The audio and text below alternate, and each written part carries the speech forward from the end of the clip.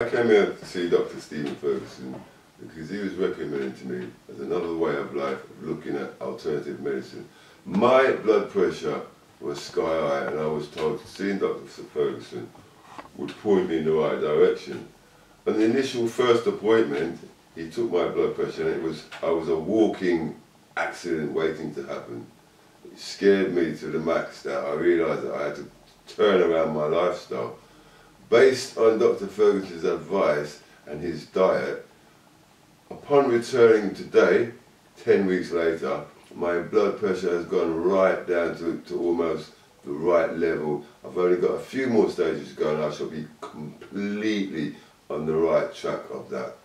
Health-wise, I feel healthier, stronger, I'm sleeping better, most definitely. I'm eating 100% better. I had no appetite before I came to see Dr. Ferguson. Now I'm eating 4 good meals a day. And did you manage to put on weight? And I've also gained weight. That was one of my most things that's making me smile today, is that I've put on X amount of pounds and it's increasing to where I am so happy with the progress I've made.